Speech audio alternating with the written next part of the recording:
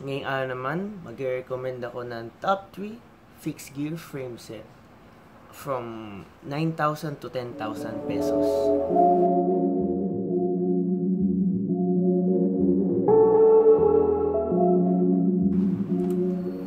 Okay, let's start muna tayo sa unang frameset. Cohesion frame, A.Nicer frame 5. Madalas ko to nakikita kapag nagmamall ride ako eh. Tsaka yung sikat na kulay niya na cohesion na to is red. Tapos lalagyan mo ng gum wall para pogi. Tapos sakto. Yung cohesion na frame na to ay for sure gawa sa China pero maganda naman.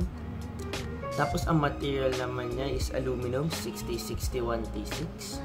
6061 T6 yun. Madalas na ginagamit talaga na aluminum para sa mga bike frame. Pero I prefer 7005 T6 na material. Kasi mas matibay yun. Yun yung mga ginagamit sa screen. Pero since medium tier to ng mga Fixed Gear Frameset, okay na tong 6061 T6 kaysa sa bakal. Ang weight ng frame na to is 1.63 kilograms. Fairly light compared sa ibang frames niya na ganun din yung material na mas magaan pa. And yung fork niya is 580 grams. Yun siyang size 52 and size 54 na makikita mo sa velocity per zone. Tapos yung seat tube diameter naman niya is 31.6 pang mountain bike. Maganda naman siya, ginagamit sa mga criterium minsan.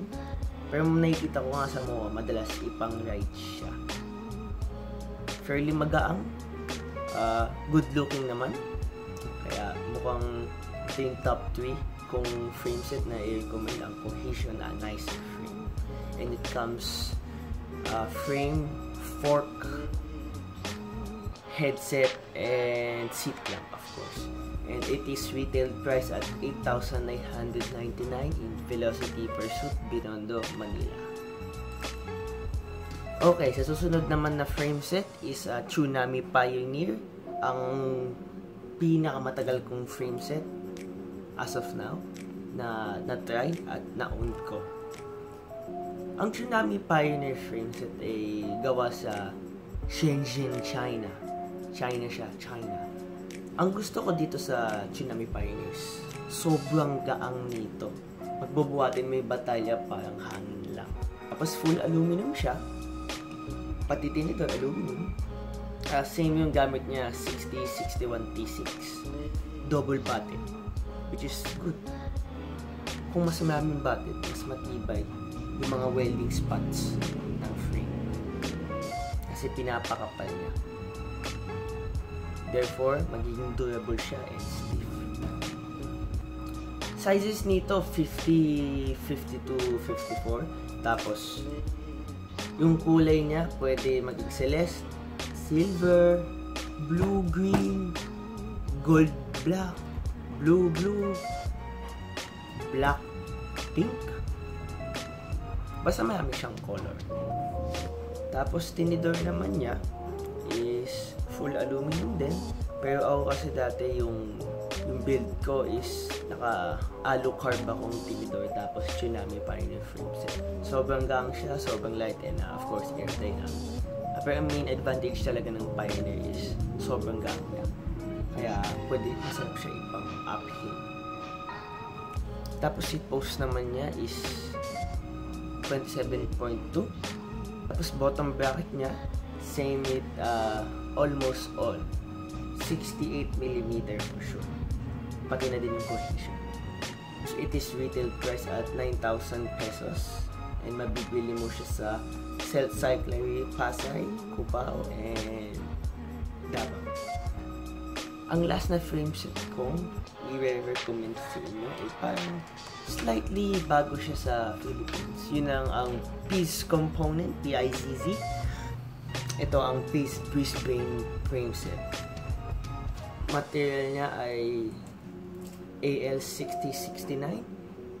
mayroon konting pagkakaiba, hindi 6061, 6069, baka mataas ata zinc nito or copper. Kaya ako to nire-recommend itong Pizz Frameset as my top 1 is because first, syempre yung material niya is hindi lang siya 6061, 6069, so may konting difference, mas matibay for sure. Kaya ako to nire-recommend dahil ang tinidor nito ay full carbon T804A. Full carbon for a 10,000 pesos frameset. Hindi lang siya stiff, magaan pa siya. Tapos sizes niya is 52 to 55 cm. Tapos yung headset niya is 46 to 56 OD head tube. For sure tapered. The seat post niya same with Cohesion, not with Tsunami 27.2. Same with Cohesion 31.6. Pero ang ayoko dito sa frameset na to is hindi siya ganun kaganda tignan. Kasi hindi maganda yung decals. Parang dinudel na hindi ugma. Hindi tugma. Kaya kung meron man ako nito, pinturan ko lang to ng plain black or plain celeste para pogi. So tagtadan ko na lang ng stickers. Hindi yung tulad na ganito, parang medyo hindi siya bagay. Pero overall, for sure, for 4 months, sobrang ganda. And sobrang gaan kasi full carbon na nito. Tapos yung color naman niya is black, silver, yellow, and pink. And retail price niya is 9,999. And you can buy it in Velocity Pursuit, Binondo, Manila. Ito po yung recommendation ko for top 3 Fixed Gear Frameset from 8,000 to 10,000 pesos. Manila Urban Fix, stay subscribed, and ride brakeless. Bye bye guys.